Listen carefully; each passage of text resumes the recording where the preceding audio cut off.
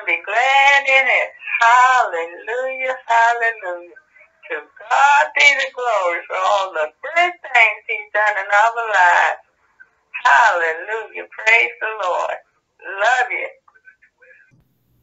I like to say, if there's not a word, there's definitely an established principle. Yes. There's a foundation. There's a foundation for it. And that's why, you know, you have to be open to the Spirit of God, because then he'll give you a word for that specific situation. Yes. But it's only going to be, like you just said, a revelation or a better understanding of the principle that that same situation is founded upon. But there's a principle. But sometimes, you know, God's not going to tell me whether to leave my job and join another job. But it's going to be based on principles that's going on that job. But then if I ask him and pray to him, he'll show me that, yeah, this is time, son. It's time for you to make a change. Yeah, that's not going to be written in the word, but he'll reveal it to me, guaranteed. If you ask, because of his word. The Bible said that those that ask are given. The ones that seek, the Bible says, they find. The ones that knock, according to the scripture, the door shall be open unto them. Yes, sir. Yes, sir. Well, one of the things I was saying too, like I said, he who are led by the Spirit of God are called the children of God. So one of the practice of faith is being inquiring on the leading and guiding on a daily basis, right? In other words, what Lord, I'm learning to hear his voice, right? He said, my sheep hear my voice. They know my voice, right? So practicing daily is practicing hearing and then listening to the leading of the Holy Spirit, so that when a situation comes up, such as a major shift in life, I heard from God. Yeah. Why? Because Jesus said, remember Jesus said with the grace of Lazarus, Father, I know you always hear me. And that's, you know what? That's my line. Come on, brother. That's my line. And I believe it without I really believe that there's not a word that comes out of my mouth concerning God and his word in my life that he does not hear. I truly believe that without a shadow of a doubt, because he's within me and I know that. Yes, sir. Yes, sir. You know, whether he hear. Go ahead, sir. I'm sorry. I was just gonna say, I don't have to rent the heavens for my word, you know, my prayers to reach God. God is within me. You know, there's no divine forces that are fighting God's word in me. That, you know, that time has gone. The redemptive work has, you know, that's done. As far as I'm concerned, when I speak, God hears me. There is no. Go ahead. I was going to say the fact that whether he hears us or not is not in question. I mean, that's not even something that we need to discuss. Yeah. Whether we hear him or not. Yeah. That's what we need to discuss.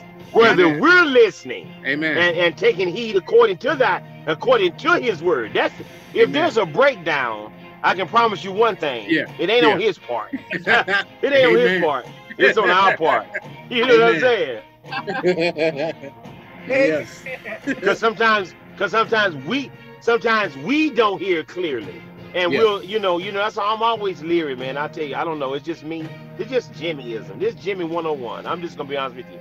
I'm always leery of people that everything they say is God told them, because I mean, this thing of perfecting, understanding his voice, it is a journey. It is a maturation process. But I find that a lot of people get it wrong. A lot of people that I've really respected and kind of, they said certain things they got from God when it turned out it wasn't God. I mean, because it didn't happen the way they said it was going to happen. So the Bible says if it didn't happen the way you said it would happen, that prophet is a false prophet. Not necessarily he's a false prophet, but he missed it on that point. So I know sometimes, I don't care how godly you are, sometimes you mistake God's voice. But as you grow and mature, it becomes more distinguishable, and you get it right more times than not. But the ones that try to claim they 100%, I'm leery of them, because I've honestly not known, read, followed under, or met a person that's 100% that they can say, well, God said, and it's 100%. It was always God said. Most of them. So I understand what you're saying. You felt in your spirit that this was God was saying. It lines up with the principle. I got a piece about it. I really believe it's true, and so I'm stepping out on it in faith, believing that was God. Amen. You see what I'm saying? Amen. To tell you, oh man, this is unmistakably God told me so and so and so and so and so and so and so, and you need to change your life to this. I'm leery of that kind of stuff, brothers. I'm just being honest with you. Oh yeah, and especially when it deals with you personally, somebody speaking to you about you. And it's not a confirmation. You know, that kind of bugs me. Well, I think that's what the whole point I'm saying is living by faith and practicing, or living it by faith and learning to daily walk and talk with Him. You one thing you'll find out is unless He tells you to go tell somebody something, and like you said, when they do that, you know He already told that person something. It's all gonna be just a confirmation. So when you sit there and say, well, you know, so-and-so God told me such and such is speaking in your life, you can sit there and say, well thank you. And when I hear Him confirm that, I need a confirmation. Either I already got the confirmation, or I'm gonna tell you, thank you for what God has told you. I'll wait for the confirmation. Yeah, I'll listen and I'll look for it. I'll wait for that. Right. And then if it happens, then glory to God. Glory to God. You know what? But God I'll say this. Go ahead. I'll say this. In most cases where I was talking to someone and God confirmed something with me, or God kind of checked me in the spirit that that's the truth, it wasn't what the person was trying to tell me. Yeah. We were talking about sports, and he used an analogy about the game. We were talking about the weather, and it's a word he said relating to the weather. He had no idea that what he said meant anything that he was trying to convey. When he was trying to speak to me scripturally and trying to lead me in a particular direction based on the word, it didn't resonate with me whatsoever. We were just talking, just having a conversation like normal people do, not trying to be religious, not trying to pretty that I'm godly or that I'm spiritual. We're just talking about life. Something he said, I said to myself, thank you, Lord. Thank you, Lord. You know what I'm saying? Yeah. You know, and that's saying for Jesus, because Jesus didn't go out there and like the woman in the well. He didn't say, you know, the Lord told me that the man that you with now is not your husband, right? He just go and said, go get your husband. Yeah. Right? He just said, you rightly you said that is not your husband. And what you've been with? You've been with 5 husbands, right? Yeah. But you know, like I said, they come up as a conversation. I'm talking about practicing faith daily. It's for you, right? It's not you hearing to tell somebody else. Because that's not living daily by faith. It's like, well, how is he interacting with you? How is he leading you daily, right? So we want to practice. Hey, think about this. Those of us play football, or Jimmy who play basketball, you notice that coach, you can hear that coach while you on the court when he's talking to you. You know what I mean? You got the crowd. Listen, right? Alice is smiling like maybe he don't hear him. I don't know what. No, because I when I'm on the court, you don't hear that coach. If he ain't put it in me, I ain't listening to him. He better have done it before we got in the game. But most of the time, I ain't paying no attention to nobody. Did you play basketball? Yeah, basketball, football. And you didn't. I can hear that joke just as clear as Did you hear?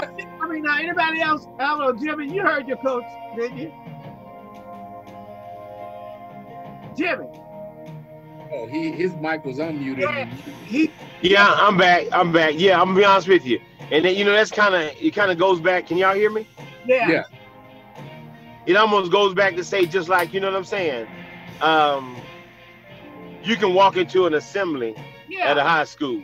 Yeah. And, you know, kids are chattering, stuff is going on, and your kid is over there, you see him, he don't see you. You can call his name. Yeah. And I'm going to tell you something. It's going to be something about that when he's going to stop in his track and he's gonna look around because I mean he heard a lot of things. Come on. But he just heard something then that he recognized. He's like, oh no, that sounds like mama, or that sounds like daddy. Yeah. And you can And even in the midst of all the chaos, if you know his voice, you'll hear his voice. You will. Yes, sir. Now you can ignore it. Now you can do that now. But Addison did. Well, I mean, but you know what? It's funny because I was having a conversation just last night with some guys, and I was telling them this to my son. I would do when I was in the game. I didn't even hear the crowds. They could be laughing, calling my name. They come about Jimmy. You was right there by me, taking the ball out of bounds. Dude, I never heard you. I was so focused. But certain ones, certain ones, they called my name. And I looked around, bro. But it wasn't but one or two. It wasn't but one or two. Yeah, well, I'm talking is that coach. Go ahead, Brother Jack. What you guys are talking about, and Jimmy, I remember you said you told that story a long time ago, and I remembered that, man. That stuck with me. And I actually spoke at church this past week, Sunday evening, and I used that. And I went to I just want y'all to get the reference. One reference that I used for what Jimmy was talking about and what you guys are talking about is out of 1 Chronicles chapter 14. And I'm going to read part of it. And it says here, and it shall be when thou shalt hear a sound of going in the tops of the mulberry trees, that then thou shalt go out to battle. For God has gone forth before thee to smite the host of the Philistines. And that's what that reminds me of. We're using different kind of metaphors here. Right. But the thing is, who are we listening to? Who are we listening? And I recognize, like what you're saying, Brother Addison. Hey, you know what? Unless they got a voice of credibility, and you in the game, them voices don't mean anything. Yeah. But I heard the mulberry tree, brother. I heard the mulberry tree. Amen. That's what we're talking about. That's what we're talking about. But it's interesting. It's interesting. What I'm saying is, I don't know how he didn't know. He may ignore his coach, but did you hear him? Is what I want to say. Well, it depends. Now, if you dribbling down and he yelling at you, you hear him. Yeah. But if you're in the middle of trying to score or trying to get the ball to a certain person, you're focused. And I know for me, I really didn't hear. Once I got the ball down on the other side of the court and we're in the midst of trying to score, no, it's too late then. Well, that's interesting. But that's true. But like I said, I think it depends on. He's not going to call you in the midst of a shot. He's already. Well, you can see him yelling and whatnot. But sometimes Pastor, we think we know better and we just ignore. Pastor, you got to understand now. Myron never met a shot he didn't like. He never met what he didn't like. And I ain't gonna lie now. I didn't know him back then, but I've been around and the boy can shoot. So I mean, he felt like he was the man already. So if he ain't met a shot he didn't like, he ain't heard nobody. As a metaphor for that, we do want to be able to hear him, God, the Holy Spirit, talking to us. Oh, definitely. As a leading us. And better hear his voice with competing voices that are out there. Yeah, but likewise, in the same conversation like we were just having, are you listening? Right. Because and I do think this is a good parable, because in the midst of the trial, or tribulation, right, the Holy Spirit has already given you what you need. Right. So why is he going to, say something then? Right. You know what I mean? Is he gonna keep you focused? Let me chime in. You asked a good question. Are we listening? I'm gonna look at it. This is me. A lot of times we like to think that we're different from those folks that were in the past. I don't think we're that different, right? We're talking about a prophet here, and when God spoke to all of the prophets and to whoever he spoke to, We talk about faith and all that, but when things are going good, when things are going fine, it's easy for us to say what we're saying. However, when what Habakkuk is concerned about is like, look, because we already know that he's been conversing with God already, right? Yeah. But here it is. Now we know that these things are happening. Man, they're getting jacked up. The evil are being, put up on a pedestal. Yeah. They're profiting. Bad things are happening, and he's asking, "Hey, God, what's the deal?" And God is saying, "Look, I hear you. I see. Now it looks bad, and it's going from bad to worse. Yeah. But the just shall live by faith, and it sounds to me like, in spite of everything. Yeah. Because see, that's kind of like what we're going through now, folks. In spite of how everything looks, you just live by faith. Now, my situation, or the situation that I see is sometimes this stuff is so overwhelming. For instance, man, ain't no way in the world we can go up in Congress and talk this stuff. Look at everything that's been going on now. People marching in the streets, this happening, that's happening. We got the pandemic. We got all kind of stuff going on that it seems like, what can we do? Well, the thing is we can't stop all of that. God's got that under control. What we need to do is just do what we need to do by faith where we are, in our home, where we work, in the stores, etc. That's kind of what I'm getting from Habakkuk. Yeah. Y'all can kind of chime in on that. Well, that's true. And like I said, I like chapter 3, the last part of chapter 3, the fact is that, let me show it to you, because that kind of wraps it up, because he said the just shall live by faith. And let me say this while you're trying to do it, Pastor. Yeah. Look here, Bro Jack, he said, occupy till I come. Occupy till I come. Yeah. In other words, you done took over an occupation, brother. You done already stuck a stake in the ground and declared that your territory. And what he's saying is, you sit there and you occupy until I come. Because I'm on the way. Yes, yeah, there's a reality out there. I don't care what the census are telling you and the situation shows you. There's a reality of the kingdom that's what you focus on, and you occupy till I come. Exactly. Amen. Exactly. Now read that again, brother, as that last portion there. That's what Habakkuk rejoicing. Habakkuk 3:17. Yeah.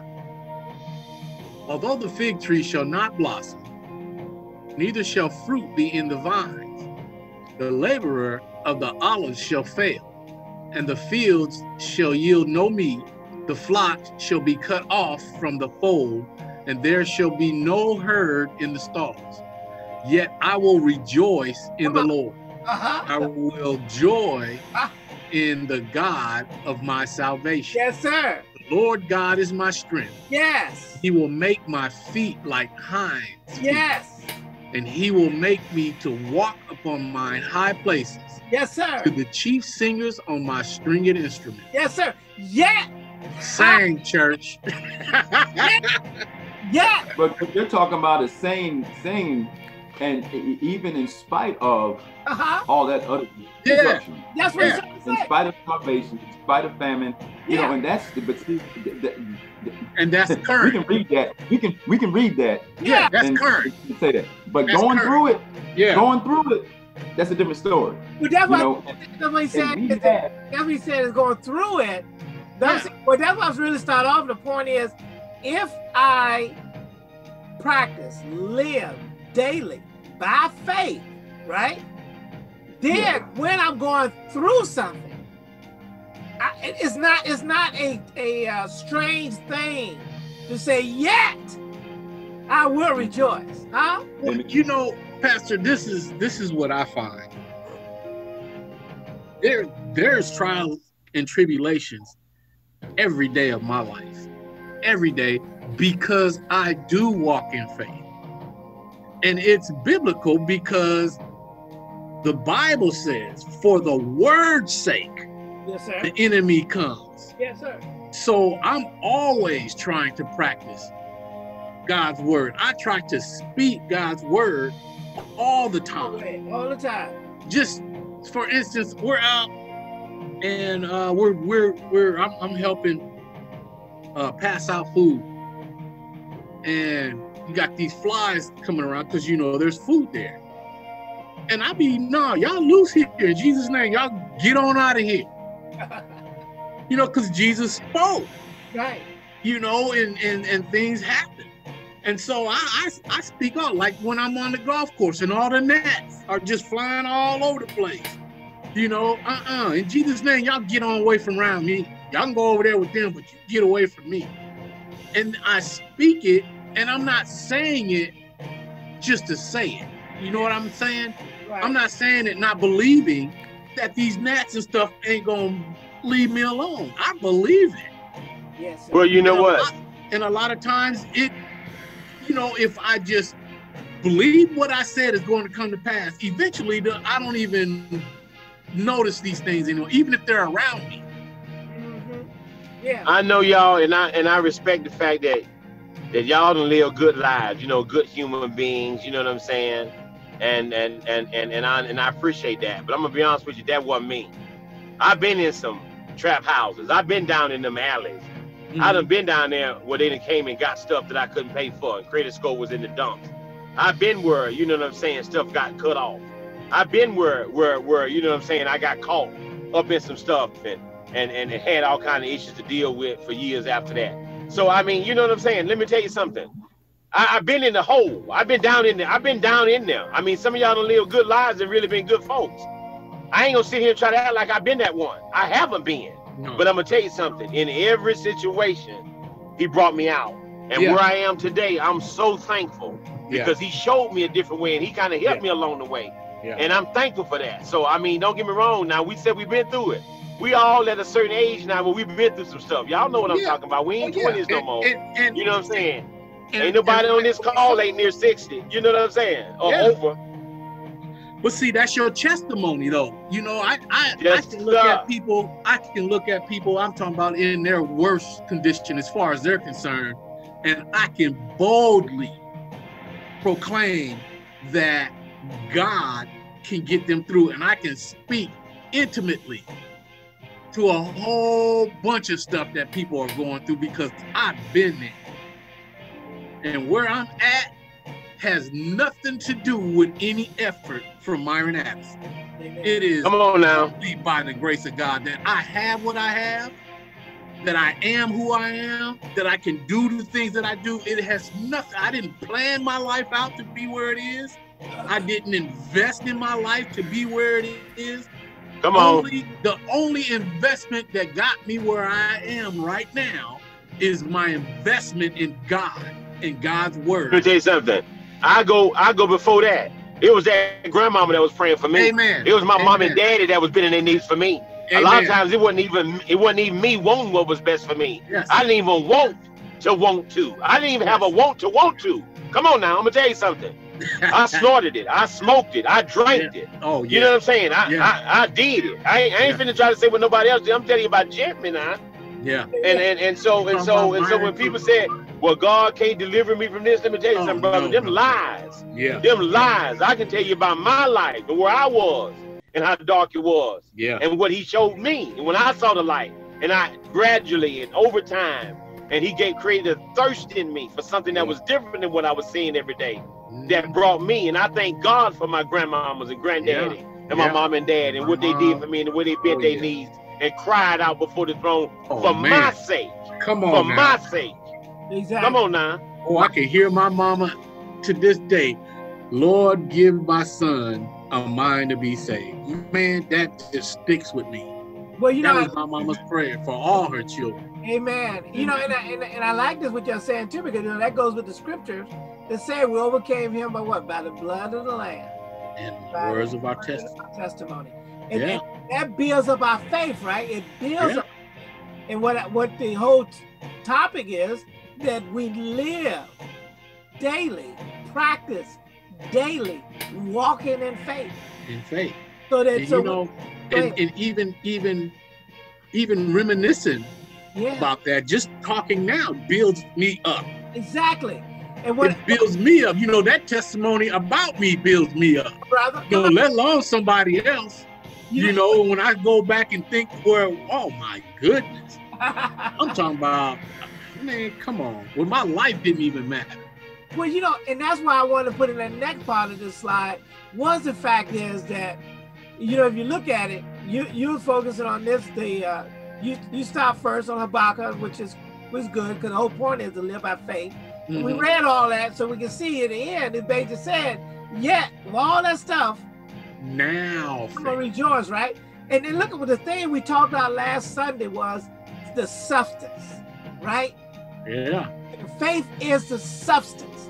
And yes. I don't know if I told y'all last week, but I told Elder when we was talking Thursday, was I was looking at I had a vision of a bag strapped across my shoulder, right? And in that bag, you know, you taking things out of the bag to for what I need, right? In some cases I'm thinking like even a sword. But the point was that we got to the point where God said, this is what that vision means. That bag is your spirit.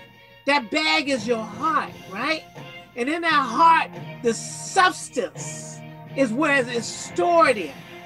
And when you need it, right? The faith is the substance. I need to pull that substance from my spirit to be manifested into my life, right?